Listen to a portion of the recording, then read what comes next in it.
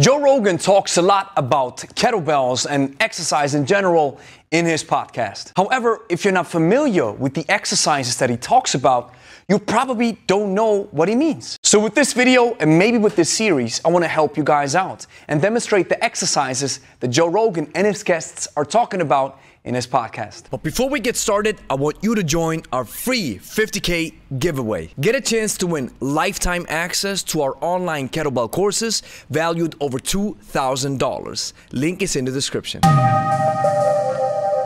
Grüezi miteinander, Gregory von Lebe hier. Joe Rogan is a huge fan of exercise, and I think that's awesome. If you have one of the most popular podcasts on the world talk about exercise frequently, this might lead to the fact that other people are motivated to train as well. And here's where I want to help out by visualizing exercises or training methodologies that Joe Rogan and his guests are talking about. If we want to develop this into a series, I need your support. If you are an avid viewer or listener of Joe Rogan's podcast, please post anything that is exercise, training, or kettlebell related down in the comments. The guest on this particular show was McNamara, and he had some great takes about fitness and training in general. Look at you over here. There's a cinder block. Yeah, yep. I love that. That's in Eagle Lake, Texas, probably 3 years ago. The exercise Pat was demonstrating is a figure 8 with a cinder block, mind you. Now, you don't need to run to your next local hardware store and grab a cinder block. You can also grab a kettlebell and try this type of figure 8, which I believe is an awesome way to train.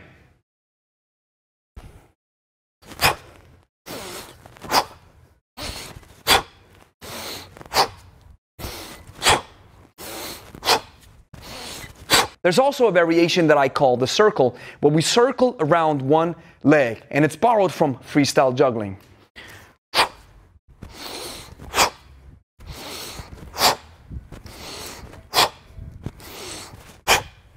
They'll say, hey man, you're going to throw your back out doing that stuff. No, motherfucker, that's building your back. Yeah. You know, working that transverse plane is what guys neglect a lot. Now, I see two sides to this story. Yes, you can most definitely throw your back out and hurt yourself if you start training in the transverse plane. The figure 8 that I just showed you is one of those exercises that might lead to injury if, and here's the big if you're not ready to handle these exercises. They require skill, they require a basic level of fitness, and a basic level of kinesthetic literacy. That's the reason why many of us tout that we want to be careful with these planes of motion and training them, because you severely might hurt yourself if you don't know what you're doing. If you know what you're doing, however, and you check all the boxes that are necessary to engage in these types of exercises, then you will reap some powerful benefits and more practical and also rotational strength. When most guys work out, they live in what I call a sagittalistic environment. You know, 3 planes of motion, frontal, sagittal, transverse. So they're in the sagittal world doing bench press and concentration curls.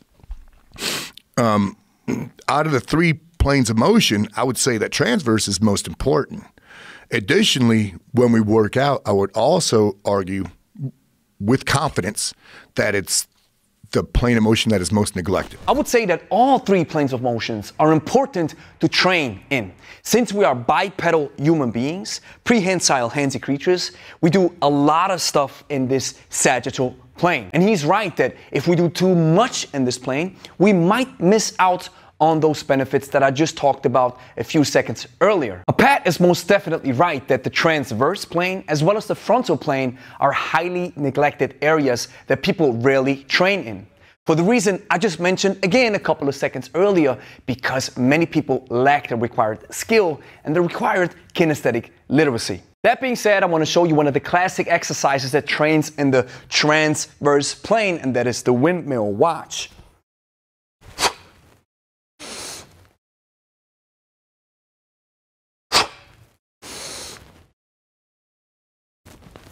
Now I want to show you 2 exercises that move in the frontal plane. One is with a kettlebell that I call the 360 clean.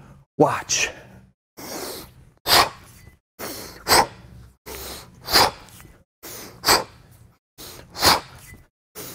For the next exercise that moves in the frontal, but also a little bit in the transverse plane, I want to show you a front and a backswing and a 360 with a mace, which is the brother of the kettlebell. This is a front swing, this is a backswing, and this is a 360, where we combine both together and we can create this awesome infinity loop.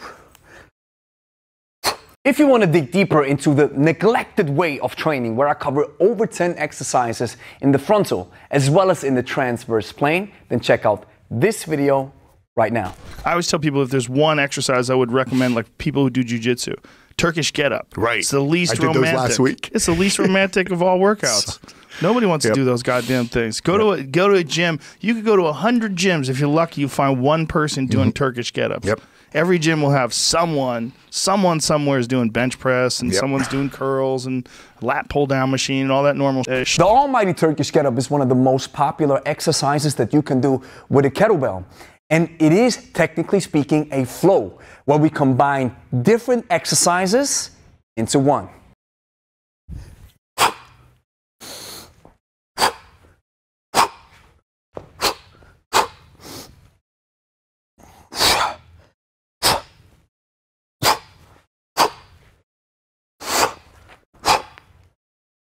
It's like an anachronism, you know, they're working in a world, like a muscle and fitness world still. And that's fine, working in isolation, if that's your job. There's three types of people who should work out in concentration, like doing a curl or something, you know, a concentration curl. A professional bodybuilder, right? That's your JOB, man, that's your sport. Number two, you're recovering from surgery and atrophy, so it's physical therapy. Number three, you got no idea what you're doing. Or you're a model. You're trying to look sexy. Right. You know what I'm saying? Right. Oh, yeah. That's possible too. That's right. Yeah, I mean. Yeah, right. I 100% agree. The term functional strength or functional training has been bastardized. That's why I now call it practical strength or practical training. However, the essence remains the same. Back when I was lifting in the traditional gym with traditional equipment, bodybuilding type style, with heavy weights as well, I was strong, yes. But once I picked up the kettlebell for the first time, it completely wiped out my confidence that I was fit. If you train in practical ways, stuff that you also need in the outside world, not only in the gym, then you will experience a different type of fitness. And after delving into kettlebells, I can guarantee you, I'm now the fittest I have ever been, even though I've been lifting for over 10 years. What you really need to with exercise is something that's going to mimic what you would actually do in real life. Picking up things, moving them around, like farmer walks. Yep. Farmer walk, very unglamorous. Yep. Carry a heavy ass kettlebell in one hand and just walk around for like a half a mile. Yep. I mean, your cuff and forearm would be dying, your legs would be killing you, your core is going to be shaking. It's amazing. And I like the way you put it. Carry it on one, load that one side at a time. Yeah, that's what you got to do. People don't know that. They try to do it with two arms, but with two arms, it balances out, and then it's really just a grip and a leg exercise with a little bit of lats and traps. But really what you want to do is 100 pounder on one hand, carry that, everything is just kind of balance it out, and then turn around, put it on the left hand. The farmer's walk can be done with a single weight. In this case, I use a kettlebell, and now my body has to balance everything out. It's a grip exercise, it is a leg exercise, it is a abdominal exercise, it is powerful. If I pick up two, however, like Joe mentioned, now the weight balances itself out, but it's still a beast of an exercise.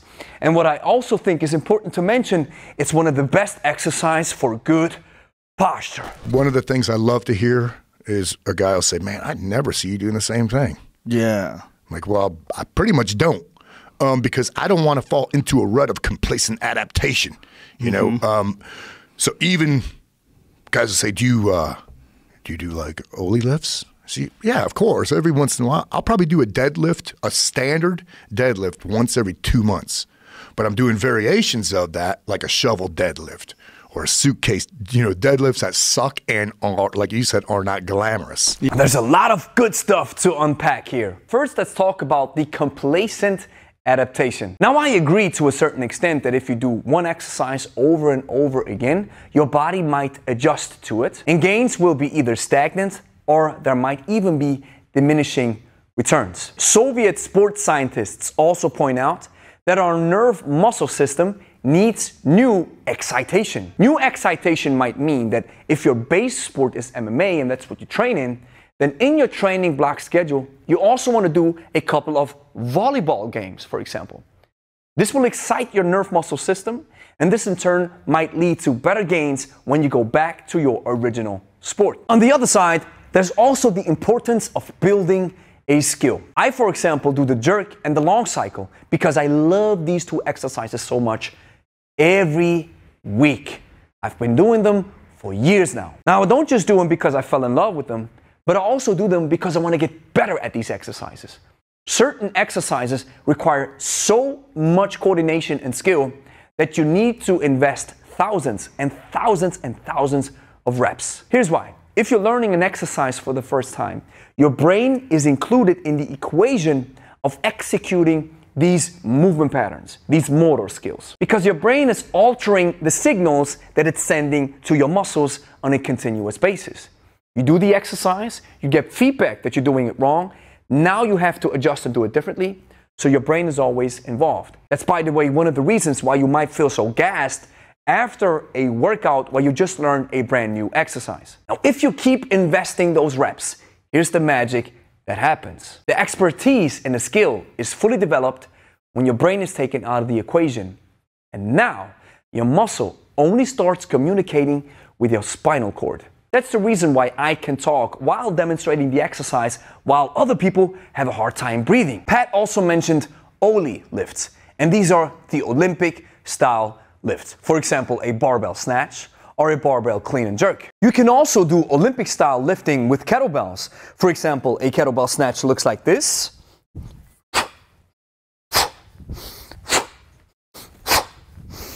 And a clean and jerk looks like this.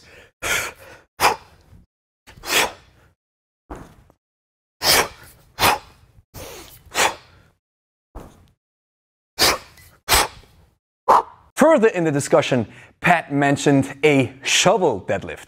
And I was like, what? I've never heard of this exercise. And here's me thinking that I know almost all of the exercises that are out there. But matter of fact, I learned something as well. And I'm going to demonstrate to you what a shovel deadlift looks like. A shovel deadlift is a deadlift where you only load one side of the bar. And as soon as you pick it up, you feel your obliques running like crazy.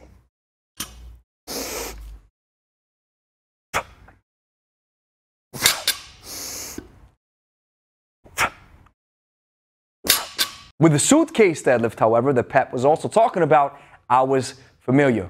And I think kettlebells lend themselves perfectly for this type of deadlift variation. This is what the suitcase deadlift looks like.